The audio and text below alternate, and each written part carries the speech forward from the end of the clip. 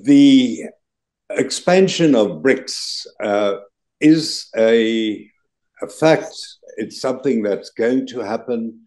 I do not have a problem with the expansion of BRICS in the sense that we have a massive number of people. 70 to 80% of the world population belongs to the developing world. And the role of BRICS is to create a role and extend the voice of the developing world. It's not that you're going to have 40 countries being part of BRICS. It's going to be a well-planned, well-organized, phased-in expansion. But in the end, BRICS will be better equipped to deal with the kind of problems that the world, the developing world, is experiencing